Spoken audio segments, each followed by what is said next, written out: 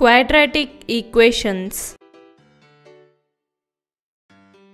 A quadratic equation in the variable x is an equation of the form ax square plus bx plus c is equal to 0, where a, b, c are real numbers, where a is not equals to 0.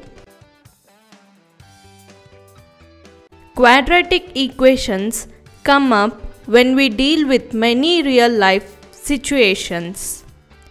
For instance, suppose a charity trust decides to build a prayer hall having a carpet area of 300 square meters with its length 1 meter more than twice its breadth. What should be the length and breadth of the hall?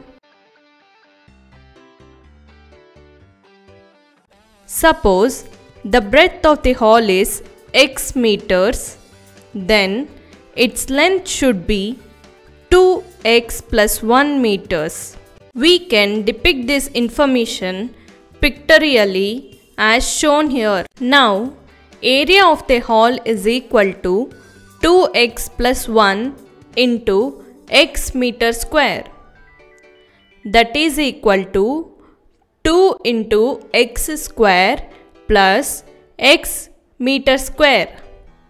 So, 2x square plus x is equal to 300 as given.